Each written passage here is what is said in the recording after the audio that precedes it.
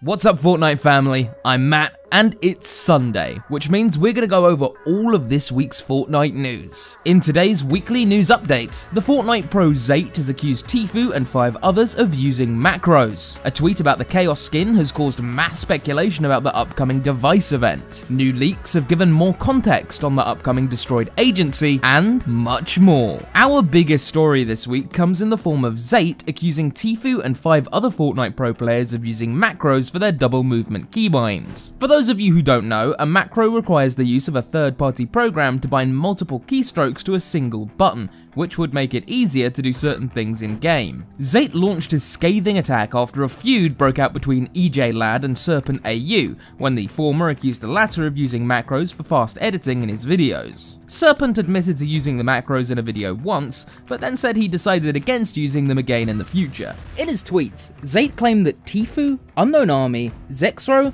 Bucky FPS, Canada, and Creo all used macros to make double movement work, which annoyed him because he'd practiced the technique for a year to make it work. All of the pros mentioned in the tweets, bar Tfue and Zexro, responded to the allegations and said that they basically had no real idea what Zate was talking about. Zate went on to delete his tweets shortly after and offered no proof at any point in time that any of the pros were actually using macros. The news site Fortnite Intel reached out to Zate for further comment, and he responded by saying there was no evidence of anyone, except Tfue, currently using macros. He went on to say that the other pros he had initially mentioned were actually probably all legit. Despite maintaining his position on Tfue, Zate has offered no proof to verify his point. Back to the Australian YouTubers that caused this flare-up of Twitter beef in the first place, Serpent AU has been dropped from his organisation Overtime Gaming in response to his macro usage. On June 9th, Overtime Gaming tweeted a statement regarding the issue. The statement said that it was their job to look after both their talent and the community that they were building, and so they were releasing Serpent from his contract completely.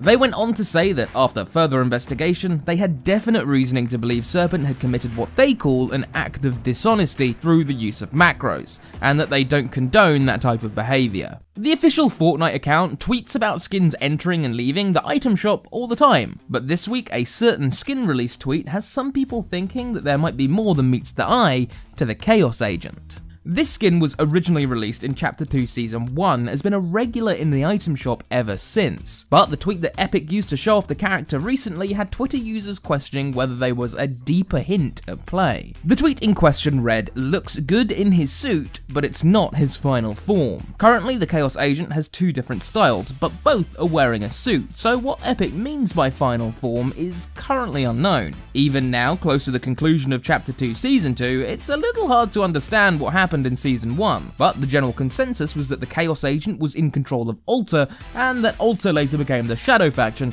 who still use the Chaos Agent in their banner. With so much riding on the device event, many are theorizing now that the Chaos Agent will make some sort of a move during the upcoming event, and may even sabotage Midas's efforts after gaining control of the island, resulting in a new third style to the skin after the event. On the subject of the upcoming device event, which is now just days away, new leaks have surfaced on Twitter from data miners, revealing even more of the destruction that is set to ruin the agency building. Up until this point, we've only had mere glimpses at what the destroyed agency might look like after the device event, but as we can see from these new data mined leaks, the destruction is set to be truly awesome. Epic is clearly ramping up to the genuine release date of the device event now, with no more setbacks in sight, as the hatches around the agency have finally popped open and the countdown has appeared above the agency itself in game. So it won't be long until we get to see that destroyed agency from the leaks in the game for real. After a week-long hiatus, the Ninja Battle series of Fortnite Invitational tournaments returned this week.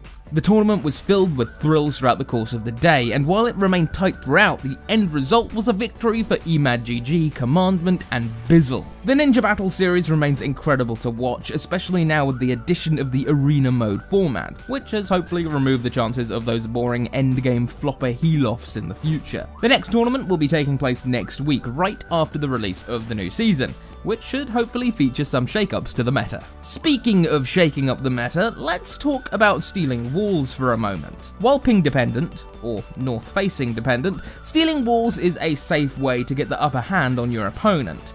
There are only a few limited options that you have if someone takes your wall and you're in a box.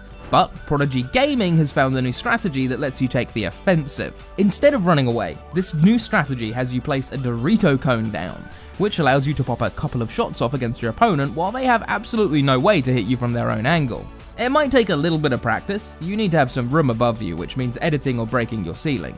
But this new strat looks to be pretty powerful. We really hope you enjoyed this week's breakdown of Fortnite news. If you did, why not leave a like? Make sure you can catch all of our ProGuides videos by subscribing and hitting the bell. I'll see you all again next week for a breakdown of the new Season 3 update.